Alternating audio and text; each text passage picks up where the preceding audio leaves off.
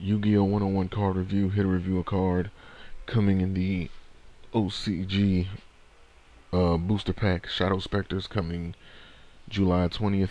What we're looking at here is Unearthing of the Monarchs. It's a continuous spell card. Description: you cannot special summon monsters from your extra deck. When you tribute summon a monster, you can activate one of these effects. You can only use the effect of Unearthing of the Monarchs once per turn.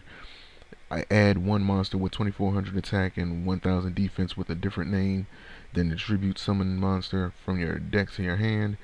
Add one monster with 2800 attack and 1000 defense with a different name than the tribute summon monster from your deck to your hand. So this pretty much lets you search for any monarch, basically any monarch. You know, like they're introducing new monarchs that have 2800 attack and 1000 defense. So, you know, and they have their own, you know,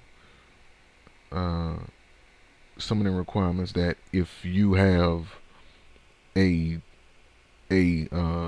tributed monster on the field, then you can only use, then you can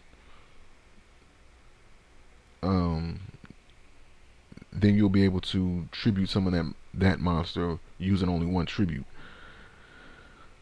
So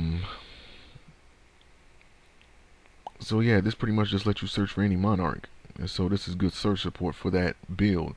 That you cannot special summon monsters from your extra deck, that's not really a drawback, because the monarch builds that I've seen be used, they are pretty effective and they don't even have an extra deck, so that's not even a problem.